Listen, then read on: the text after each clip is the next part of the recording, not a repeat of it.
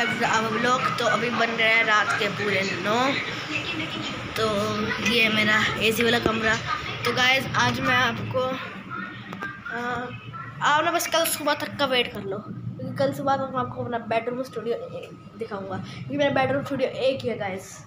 तो आपने हमारा किचन देखा गाइस? ये देखो किचन। और बड़े मम्मा देख रहे हैं, अभी मेरी बड़ी मम्मी देख रही है नाटक। बड़े मम्मा कौन सा नाटक देख रहे हो? कौन सा नाटक देख रहे हो? कौन सा नाटक देख रहे हो? ज्ञान। तो गाइस आपने देख लिया होगा इस नाटक का पूरा नाम। मैं बताता हूँ, साथ निभाना साथिया 2। तो अभी मेरे बड़े मम्मी की तबीयत थोड़ी ख़राब है, तो अभी मैं आपको अपना एक क्राफ्ट कलेक्शन दिखाता हूँ जो बहुत औसम है। मेरे ख्याल से शायद आपको आए ना आए।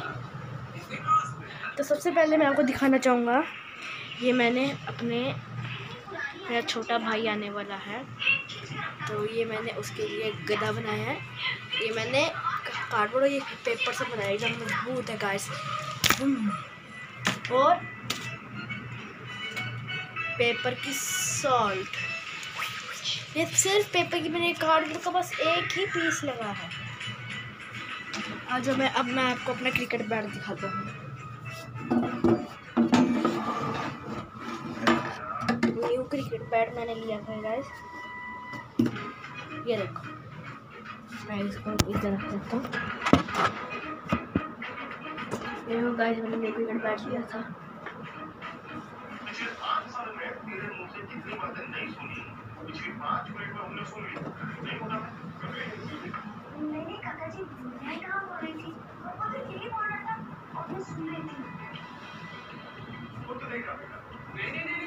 अगर आपको पसंद आया तो बैट को भी रख सकता हूँ गाइस। मैंने नहीं इस खाली डब्बी में मैंने घर पे क्लियर ग्लू बनाई थी, जो अब हो चुकी है समाप्त।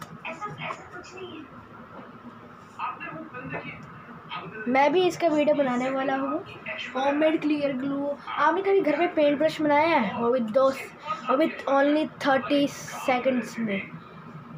एक साइड ये बनाना नहीं, शायद वो पेंट ब्रश टूट गया। मैं उसका वीडियो भी जल्दी पाने वाला हूँ। तो गाइस मेरे को बताना है, जो हमने ये बनाया था, अगर आप इसे प्लास्टिक का लगाते ये, तो प्लास्टिक से वो चीज़ अगर वो फिर प्रोजेक्ट करने के बाद तो हमारे किसी काम को आता नहीं, फेंक देते, वहाँ पे गाय भाग लेती तो बीमार होती। इसलिए मैंने प्लास्टिक का नहीं पेपर का बनाया, वो एकदम सॉल्ड। इसलिए अगर आपको भी ये बनाने हैं, चाहे प्रोजेक्ट हो या ना हो, तो आप प्लीज़ पेपर से बनाइएगा, प्लास्टिक का यूज़ मत कीजिएगा। ये मैं चले जाता हूँ, आप इसको देखिए।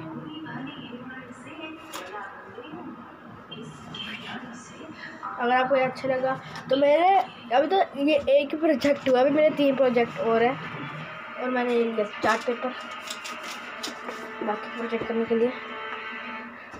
गाइस कल मैंने होममेड क्ले बनाई थी, जिसको मैं डब्बी में रखना भूल गया। ये बहुत हार्ड हो चुकी है।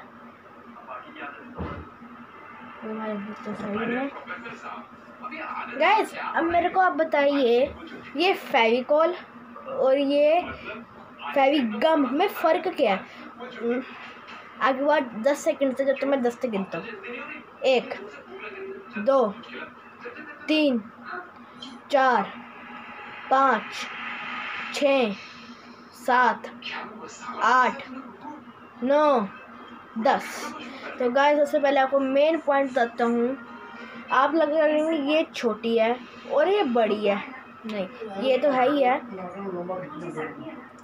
ये फेविकॉल 10 रुपीज़ की है और ये फेविगम 10 रुपीज़ की है। तो इसमें जब मैंने निकाली फेविकॉल, तब इसमें तो पूरी तो इतनी सी थी, इतनी सी। तो और जो सा मैंने ये बनाया ना, इसको कवर करने के लिए मेरे को यही लेनी पड़ी। ये स्ट्रॉन्ग ग्लू है, इससे सिर्फ चिपकाते नहीं, इससे बहुत सारी चीज़ें बन सकती है। स्लाइम, ऐसे वगैरह एक्सेट्रा। और फेविकॉल से अगर स्लाइम बनाते तो वो वेस्ट हो जाती है। फेविगम से इसको लोग थोड़ी बहुत क्लियर कहते हैं, इसमें लिखा है premium synthetic blue fragrance. Yes, तो गाइस अब आपने कल का मेरा जो स्कूल टाइम शेड्यूल देखा था आपने पूरा नहीं देखा होगा, इसलिए मैं अब पूरा जूम करके दिखाता हूँ। ये देखो गाइस, ये मेरा इंग्लिश का है, बट मेरा एक लेसन पेंडिंग था। अब मेरे 2 लेसन कंप्लीट हो गए हैं। मेरा हिंदी तो मेरा फेवरेट सब्जेक्ट है, वो भी कंप्लीट हो गया। साइंस भी, SST भी और मैथ भी।